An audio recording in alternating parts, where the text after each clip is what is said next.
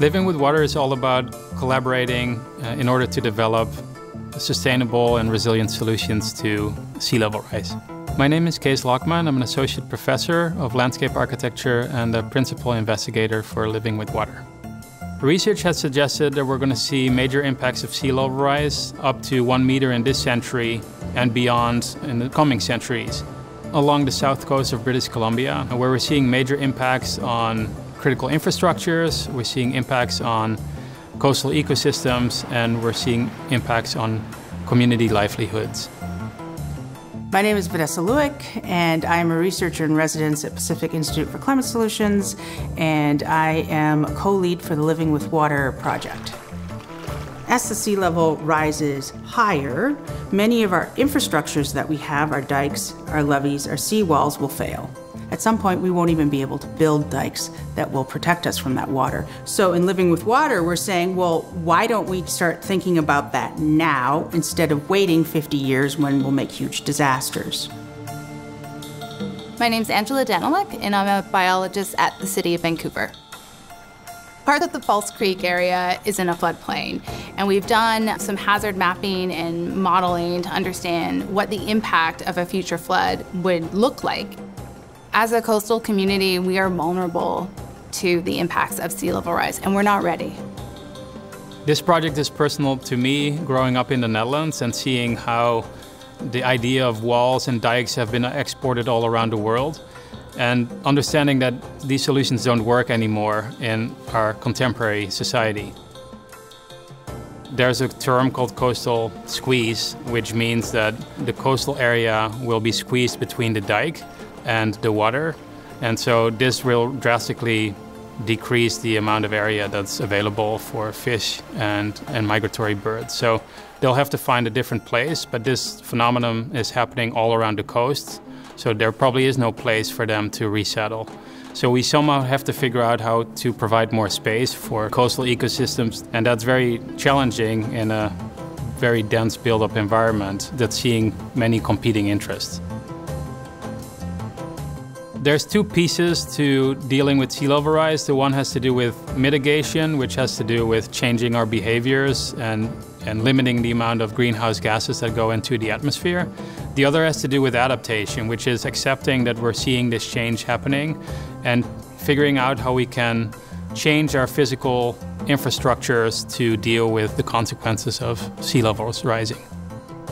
The unique thing about Living with Water is that it brings together different components. So it's focusing on kind of governance, it's focusing on the ground solutions, and it's focusing on human values. And that's not been done before.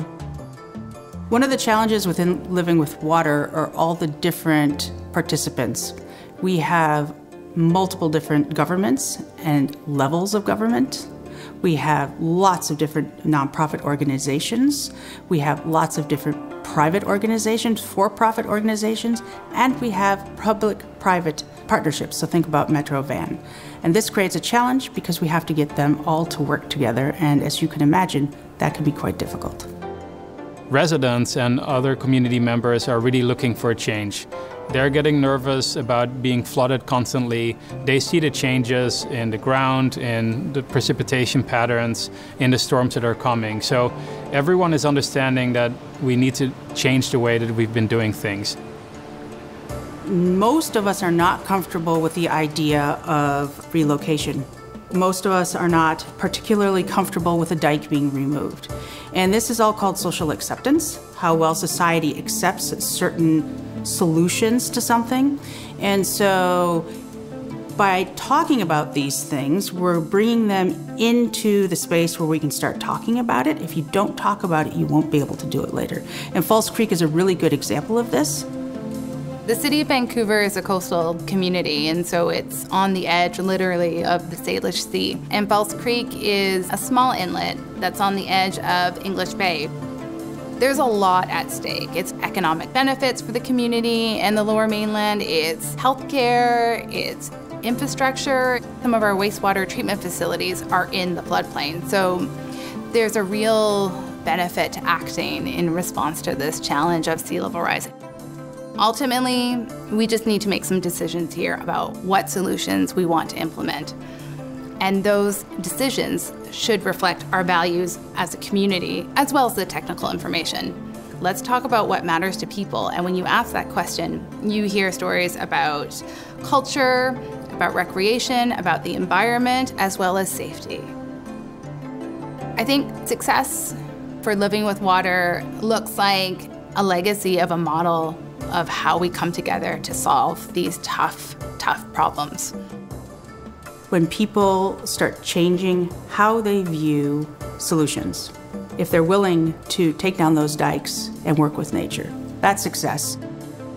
Living with water really is about knowledge and knowledge transfer. It's about cross-cultural learning and try to understand how we can bring this together in ways that are easily communicable and also bring different knowledges together in ways that has not been done before.